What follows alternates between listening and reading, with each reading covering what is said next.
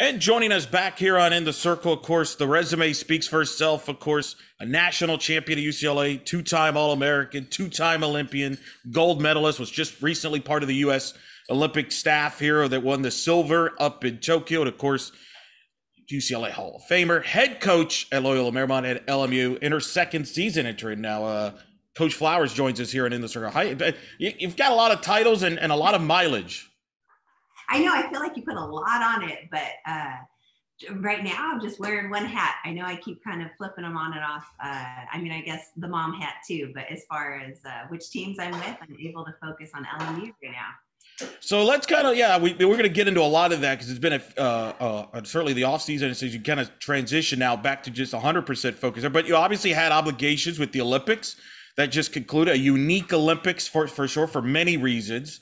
Now, have you had time to reflect on it a little bit? How would you describe the experience as somebody who's participated in the Olympics as an athlete and no fans, but yet a unique journey with a group that certainly hung in there against a lot of adversity and a very competitive Olympic field? Yeah, absolutely. I mean, you touched on all of it. It's competitive field. It was extremely different. I don't know if I've truly reflected well enough, but I get these questions often about what was it like, how was it different? And obviously you're not hearing USA chanted in the stands, and that can definitely propel a team forward and just give them that little extra to get things going. But it was what it was, and it was for everybody. So I guess an even playing field as far as that's concerned. But, I just kind of sad that the players this year didn't get to interact as much. I would say more so it's the experience in the Olympic Village and which athletes you're seeing walking through the dining hall and being able to share that moment with all the other great athletes in the world. But, they made the best out of it, and we came up a little bit short, but super proud of the team and what we accomplished. Right. You wish it was kind of the full fan base, a full spectacle, if you will. But on the other hand, better to have it than not to have it, because that was a possibility that it wouldn't happen, which would have been rough, especially for our sport coach, because now we don't know when the next time we'll have the Olympics. We hope 28 in Los Angeles, up there in your backyard there. But and then with this Team USA thing, the thing I remember is this was not a typical, you didn't have a typical tour. It got pushed back a year. You weren't together. I said throughout the Olympics, I thought Japan had a huge advantage, and look, credit to them. They're the host, but they didn't have to travel, and things like that. And yet you all overcame that. It could have been easy. This could have spiraled negatively. And yet you battled and hung in there, had a chance to win the gold if a ball bounces a certain way. Give credit to Japan. And I think it shows this sport is growing from a global standpoint. Absolutely. Everybody used to ask us, oh, did they take it out because you guys were dominating? And obviously that wasn't the case. But now just the parity in the sport and, all the teams coming out and competing, it wasn't, no one was just blown out. But, you hit the nail on the head. We didn't have the complete preparation going up until the Olympics. We didn't do our tour. Our coaching staff wasn't with the team. And oh my gosh, we had some key people step in and help with the program. But, and not to make any excuses, it wasn't the ideal situation. But, we emphasized with the team, right, we could not have been here. And it stinks that you didn't get to share this with your family. But at the same time, they got to focus on the game and, no distractions and making sure their families are safe or getting them tickets to get into the games. And, it's that give or take in it. But, like I said, we battled a hit here or there, a dribbler that doesn't score a run, the outcome's completely different. So, that's just the great thing about our sport. Anybody can win at any moment in time. And it was super competitive there. What's the memory you'll take from that experience, from that whole experience? When you look back years from now, what will you remember about this experience this summer? The people. Just amazing people, being able to have conversations with the players and the other coaches. And honestly, it's a fun atmosphere. We get to be with amazing people nonstop and watching the highest level of softball that there is. It's like I'm a kid in the candy store. No doubt, and a great group, and even former teammates of yours you got to coach. Yeah. What's that like, coaching your former teammates? Monica Abbott and Kat Osterman, you know very well. What is that like to be in that position? I mean, honestly, we're managing personalities at this point. I mean, they know what they need. They know how to prepare for games, but you know, they would kind of joke of I was almost like a little bit of a security blanket of just a blast from the past, and they just felt comfortable. You know, I could walk into the bullpen and say, "Oh, I remember you used to do it like this. How come you're changing?" And they're like, "Oh my gosh, I didn't know I was," or whatever the case is. But I mean, ultimate pros. They know what they need to get done, and they came in and competed, and it was fun getting to see them on the field again. Oh yeah, you and Laura Berg. I mean, listen. They better be careful on their smack talk though a little bit there. Oh my gosh, I know. We even when Kelly Kretschmann was with us too, we were all talking. We should go coaches against players. I don't know if I can hang anymore though. I don't know if you want to deal with Kretschmann. I mean, she could still swing the bat. Oh my gosh, exactly. I'm like, I'll catch. You guys just, you guys can hit. Right. Now, you and Berg, I don't know, how would that go? You two would battle there. Who would win there? I don't know. Maybe you want to, because I think you two are pretty competitive people. I've gotten to know both of you. So I feel like that would get really intense. Yeah. I think Bergie would somehow pull out some kind of something to knock me out, or I don't know. She'd find the way to sneak in, the illegal whatever to get the job done. She'll win at all costs. I love it. Describe being in the Olympics as a coach on the staff compared to being in the Olympics as an athlete. I mean, that's a good one. I think that because not many can say they've done that. You and Laura can say that now. I know, certainly other people have done that in other sports, but not many. Right. It's a different kind of butterfly in your stomach because you have no control. It's okay. We gave you the information. We can help you throughout the game, but I mean, the spotlight's no longer on us. It's just our job to kind of be in the background and just kind of keep whispering those things that keep the confidence at a high level into their ears. But not a whole lot of difference. I mean, probably access to where you're going and, the stuff that you're getting, all the gear and the little extras are different. But, it's like any game. Once you step out there and it's game time, it's the same, whether it's in Tokyo or LA or Atlanta. I mean, it's all the same. Well, if it's back in Los Angeles, which I think we're hopeful and optimistic, at least it's a drive for you, possibly. Right. Last I heard, we do have softball facilities in California that we can help out. I know. We've been trying to speculate where we think it'd be played, but I don't think I have any idea. Well, hopefully we get to that point. That'll be a fun experience for the sport as well, and the continued growth over there. Because I think the world got to see how great a lot of the countries are. Canada was great. Obviously Japan is fantastic there, but Australia, obviously, even Italy showed themselves very well. So I thought it was a great representation for the sport, and I think that's going to be the lasting image I feel for this Olympics. For all the softball, it wasn't necessarily who won or lost. It's the fact that they got it in and they showed the world what a great game this is that could push it forward, hopefully, with Los Angeles and then Brisbane after that in 2032. Yeah, I agree. I hope we definitely inspired a lot of people to keep it in there. So you've been doing all that. Also, you've been coaching, obviously, at LMU and transitioning in a unique circumstances because you've obviously had to deal with the COVID as you're taking over a new program. So just describe what has it been like for you from that standpoint the last couple of years. You're not only obviously handling multiple things, but you're handling a new program. Yeah, I mean, I feel like I'm still trying to get a handle on everything. I am not even at my 1 year mark, but excited for a second season. And I mean, honestly, keeping it super simple, I'm excited to have a full fall with the team. Last year we just kind of hit the ground running, and credit to the team.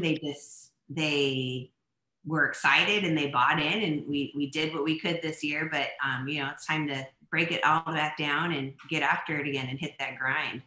What did you learn about your team, the school, and yourself last year? The team, we've got some great talent, some grinders, just gritty kids that want to get better and compete when it comes down to it. I think the university itself, it's amazing. I mean, honestly, I have never seen people on campus and walking around and had the full experience of it. And school started this week, and I'm excited. I think we can show off this place and get some good recruits in. But for me, it's what I'm learning about myself is just I have a renewed love for the game. I guess it's new, and you're trying to figure things out, and I think there's just multiple ways to do something. So back to the drawing board of kind of perfecting my coaching style and what I think is important. And, I can almost start over and learn from my maybe mistakes and the things that we did well at a previous school and just build off of that here.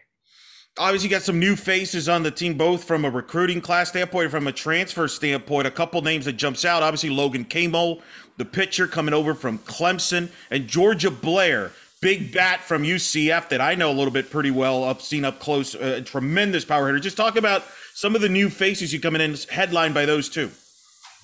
Yeah, I think just great experience. They've seen the game at a high level. I mean, they're day in and day out practices. They're constantly competing, and I hope that they bring that into this program here. But just looking for some experience and some confidence. It rubs off if you're constantly being pushed to get to the next level. Everybody has to figure out a way to stay up. So I think it's a great addition, and I'm excited to see what they can do because it's been a while since I've seen either one of them in person. So, it's funny. You're not the first coach that has told me that. Has been a consistent message that I've had coaches on the summer and fall. They're like, I'm still getting to know people, even though I've recruited them. I haven't talked to them in person in a while. It's part of the whole, obviously been a lot of virtual stuff over the last year or two. How much of a adjustment is that you're bringing players in, you've been talking to, but you haven't really talked to them in person? I mean, it seems so silly. I mean, to even be able to say that, but I think it's everybody's just on this new high, this new level of excitement, and knowing that, hey, I can kind of reinvent myself and go out there and, just blank slate, and nobody's kind of put in any of these boxes. It's just, I think it's an exciting time for everyone. Obviously, last year you had a great pitcher, Marina Vitalich, who got you some big wins there. Obviously, was a grad senior, really helped you kind of your first year there. What now? You don't replace her, obviously. You obviously add a Camo, but just talk about your pitching staff here for this upcoming season and kind of some of the names to look for and maybe some of the things you're going to be looking for yourself. Absolutely. We're looking to truly create a staff, not have to rely on just one arm. And as much as we threw Marina, just the growth in PJ and Ale, I think they were such a great compliment at the end. It's just, as a coach, you kind of get comfortable with one arm, and you know that you've seen it in the big moments. So I'm excited to see what those two returning, Alessandra and Paulina, but obviously adding Logan, we've got freshman Savannah Hooks, who's a lefty. It'll be nice to see that mix in there, and Jessica Hubbard and Maddie Askins. I think they all bring a little something different, whether it's a downspin to an upspin to maybe a changeup to movement. It'll be exciting. A little pressure on Christian going in, but it'll be exciting to see how they mesh and work off of each other. Offensively, you've got some great returners, some of the leaders there first, but you also have some newcomers coming in like a Georgia Blair and others. Just kind of, how do you see the offense kind of envisioning there and being productive? Because you had your moments even last season, especially as you got into conference play. Yeah. Hopefully we'll add a little bit more speed this season and be able to steal a few more bases. But the bats, I think, honestly, my take on it, they were so receptive and just eager. I think sometimes they put a little too much pressure on themselves of, I want to prove myself to the new coach, to the new people. We haven't played, just to my parents. I need to prove that I can even still do it. But I think this year will be a little bit more relaxed and confident going in. And I mean, we were adding maybe just a few more vision training tools or, whatever the case is, and try and just get more live. But just really making sure they feel prepared going into the season. Of the returners, who are some of the leaders you lean on from an offensive standpoint? I think definitely Megan Diedrich and, Dre. I think she was solid for us at third base, and we kind of moved her up and down in the lineup. But even Morgan brings a little lefty. She had a game-winning grand slam at one point. We, like you said, we saw some good glimpses of some greatness, and now it's just time to be a little bit more consistent with it. But Megan and Dre are both fifth years. They're starting their masters and still being leaders for this program. So I'm excited to see them. How important was it to get them back for that extra year, that leadership they bring to the youngsters there, and kind of build on that there? That's huge. Oh, yeah, huge. I mean, you took the word out of my mouth. I mean, that's our left side right there, and bringing in Georgia and some of our freshmen, they'll compete. So I have no idea what our infield will look like, but having all of those bats play off of each other, and not one of them feels that pressure to have to carry the team and be the one to get the big hit every single time. They can just be themselves. I think it's just going to make for just a tremendous offensive season. You mentioned this is obviously going to be a second year. I've always had coaches tell me that, that second year, it's a little smoother because by then the players know what's going on, and the coaches kind of know the players a little bit more. So that first year's always some hiccups because you're still learning each other. Do you feel that's kind of turned the corner there as well, as you all get set for your second year, that you're kind of all, that's what she meant. That's what we're doing. That's right. Whereas, the year before there was a little hesitancy perhaps. Do you sense that? I do. I think it's a little bit of a mix. Like I said, we had the majority of the team just like bought in, ready to do whatever we wanted. Some of them wanted us to change them more than we wanted to at the time. It's like, you're good. Just go out there and get after it. But being able to break things down and talk things out a little bit more now that we've already created relationships with them, taking it to that next level. So like I said, being able to really have a fall and dive into things and not just compete mode. We're learning now and growing. So I think it'll be huge in going into year 2. What was your impression on the West Coast Conference year 1 as you got to be a part of it? You got to see it up close. Obviously, BYU, Pacific. It's such a unique league because it's a 6-team league. But as I spoke to Gordon Eakin about it, that creates kind of like a postseason atmosphere every weekend because one bad weekend could put you in a big hole from a conference championship standpoint. And of course, there's no conference tournament. Yeah, I mean, that's a great point. And I think that's what Gordon does well with his team is they're just so consistent throughout the conference. And I was honestly impressed, and not that I think I wouldn't be, but just every single team has gotten better from times that I played them years before, and the universities are putting resources into their programs. They're hiring new, young, up and coming coaches. And I mean, it's competitive. And, I laugh because I wasn't out recruiting all summer, but my coaches would come back and they'd say who they saw where. And, we're all competing for the same players. We're looking for people who are strong in the classroom and out on the field. So, I mean, it's just, you're competing everywhere. So it makes it a little fun on that point too. What is it like when you all coaches in the West Coast Conference get together for your annual meetings there? I mean, you got Coach Eakin there, you got Coach Cozy, who's been there forever. But I mean, these are people you probably have, you're one of the youngsters on the staff in the league. I'm probably right in the middle. I mean, funny, I haven't been to one of ours. It's next week, so that'll be my first conference meeting. Oh wow, that's wild. But we like you said, we all know each other. Whether I coached against them when I was in other school, I played against them when I was younger in college, and it's definitely a good mix. But definitely out on the recruiting trails or when we played against each other. I mean, I think we probably had more fun just living out some of the memories before the game than some of the girls did. what's fascinating, and he picked up on this as well. They want more respect in the league, and part of that is playing a tough non-conference schedule. Even though you were limited on what you could do, you still were able to manage a tough non-conference schedule despite your limitations. Just talk about that philosophy from a league standpoint because this league is tough. I mean, there's programs that can win marquee games out of the conference. That's how you get your name out there and maybe turn this league into being a two-bid league. There's been years where LMU and BYU are battling, and unfortunately, you knew that was basically winner goes to the tournament, the other one likely doesn't.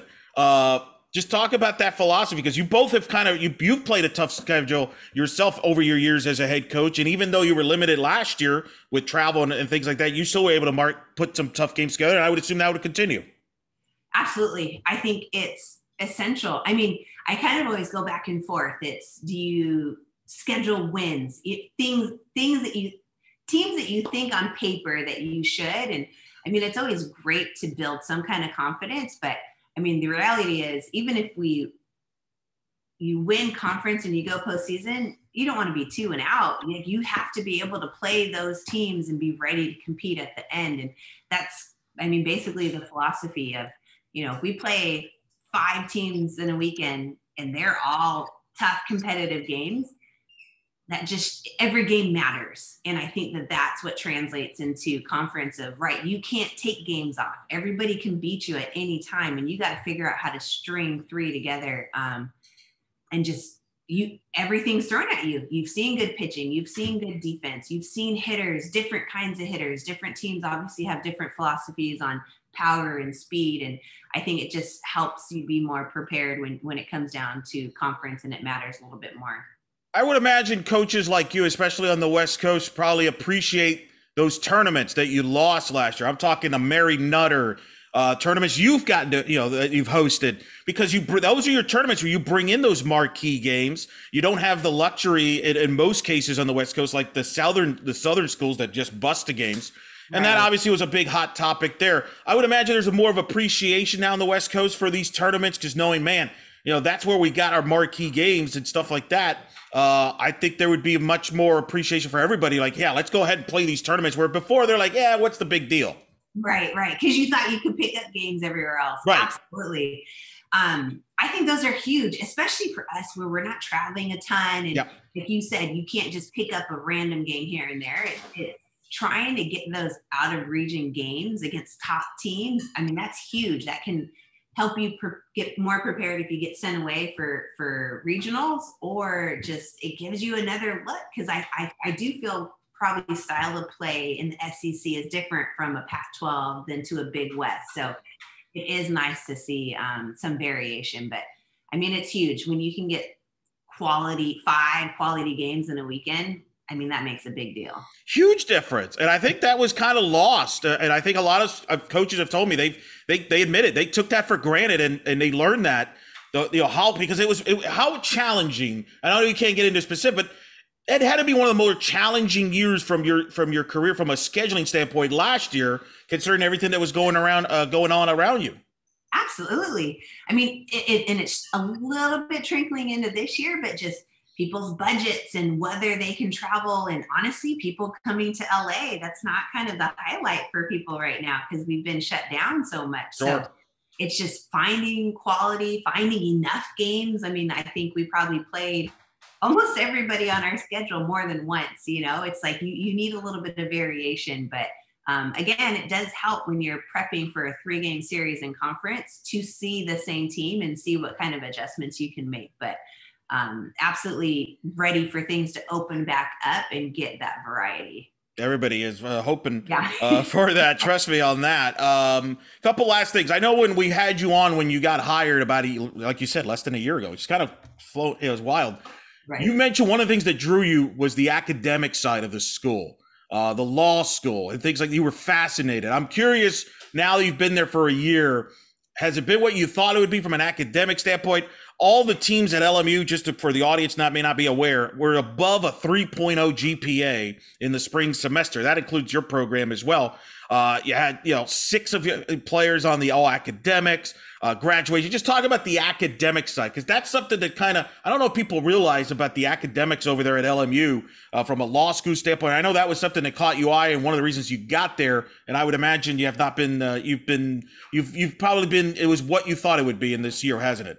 Absolutely. It didn't disappoint. I think when you're talking to motivated people, they're motivated in all aspects of their life. And, that was one thing we would preach all the time. And you can't just turn it on and off. I mean, you hear coaches say that to athletes on the field. You can't turn it on and off. You always have to bring your A game. I think that's just work ethic in general. So seeing these young athletes want to compete in the classroom and it's important to them, and honestly loving the class size, I think it's probably a 10-to-1 ratio of professor to students for us. So just that interaction and really truly feeling like they're learning and being heard and building relationships. I mean, it's huge for life and success after softball. So I love it. And I love how passionate our players are about it. And do you feel that feeds off onto on the field? Because they're competitive on the classroom. You mentioned the interactions. That's something you need as a team. How much does that help too from an on the field standpoint? That yes, you can have high academics and take care of business in the classroom, but that could also help get success on the field. Absolutely. We talk about being intelligent on the field. It's not just picking pitches and what's coming, but outthinking your opponents and how can we be more creative? How can we use our skills to our advantage? And I think that's probably one reason why the team was so receptive. They wanted to learn those aspects of the game last year. And so building off of that, and I mean, they're thinkers. So it was, as long as we were clear in our delivery, they got it and they wanted to build off of it. So, sometimes that's good and bad. Sometimes you're overthinking in the game and it's just let your skills take over. But the fact that they can be a little bit more strategic in their games, I mean, that's just, that's next level. And that's how we're going to get to the next level. 2 last things. One, first of all, I've noticed now in your office, you've got the framed photo of the famous Sports Illustrated cover. I just noticed that. I do. That was a gift. Okay, but I mean, is that by design or there's a purpose there? If you've got a recruit coming in, hey, look at that, we got a plaque. I mean, that's one of them. Yeah. I would say a little bit of both. It's for me just to remember the glory days, but for recruits, absolutely. I think probably my Oprah picture right here might be a little more. Oh wow, I didn't see that. Oh, when was that? I didn't know you all were on with Oprah. In 2008, she had all the Olympic teams, multiple sports come on. And at the end, we all got to take photos with them. So I think I have a little bit of everything. Some former players, if they put together little frames and pictures or quotes. And then I've got my retirement cleats up there. It's just trying to keep a nice space. Yep. That's pretty impressive. What was it like meeting Oprah? Oh my gosh, what you see on TV, that's how she is. Like, she is always on, and the welcoming and the, hello. I mean, sorry. It was awesome. She was great. That's awesome. No, I mean, not many people can say that. I didn't realize that. That's pretty cool. And then, when you look at that photo, that 04, again, that's one of the most famous posters ever, especially in the sport of softball. I mean, we've talked about it when you've been on before about the impact that 04 team you all had on the sport from a growth standpoint. I mean, that's the dream team of softball, kind of what the 92 team in Barcelona was for men's basketball. When you look at that photo, what comes to your mind? Again, just great people. I mean, it was an up and year. I mean, we had obviously the great gold at the end, but the, we had some battles throughout and a tough journey leading up to it. But, even during COVID, we did a Zoom with all of us, just getting in touch. And I mean, those are some of my closest friends, and just so many experiences because we all played over a span of time with each other. It's just, it makes me happy. And I think that's why I have it here, just to remind me that you can enjoy what you're doing and still be competitive and get the job done. But you're making memories. Yeah, I've heard from members on the team that we've had on the show that there's that bond that you're still close, even if you haven't spoken to a teammate in months or years or whatever. Once you do see them, it's like you just been talking every day. Is that pick right back up? Yeah, yep. Absolutely. That's incredible. That's an incredible inspiration. That team should be one of the greatest sports teams of all time and recognition. So last thing now, obviously you get fall here as you learn your team and things. What are some of the questions you're looking forward to getting some answers here this fall and is before you get preparation for the season, and some of the keys that you need to find to have a successful season? I think every team out there is probably looking for their best leaders. Who's going to step up in the crucial moments? And, you always have an idea coming in, but sometimes you're surprised and you have somebody that you never thought of that's ready to take on that role. And just, we have so many tools, just what it's going to look like at the end. I mean, we're going to be rotating people around. We brought in athletes and people that can play multiple positions. So it's going to come down to who can compete when the game is on the line. And I think it's going to change more than what we think, but I'm excited to see them go after it. Well, we're excited that finally you have a fall. We're excited about that. Look forward to seeing your team, and we're glad that you at least can take a breath now. Right. I mean, you've had an incredible run here with the Team USA, obviously, in preparation for the Olympics. And I know a lot of people appreciate your hard work because that's taking time out of your own life and personal life. And I think a lot of the players, I know people have told me from the player side and the other coaches that the appreciation they have for you helping out. So I think everybody, softball fans, should appreciate you for that. And we look forward to seeing your team coming on the field here at LMU now and focusing there as you compete for a conference championship and beyond. Thanks, Coach, for taking the time in the busy schedule. We always love having you on, and we'll definitely have you on again down the road. Oh, my pleasure. Thanks for having me.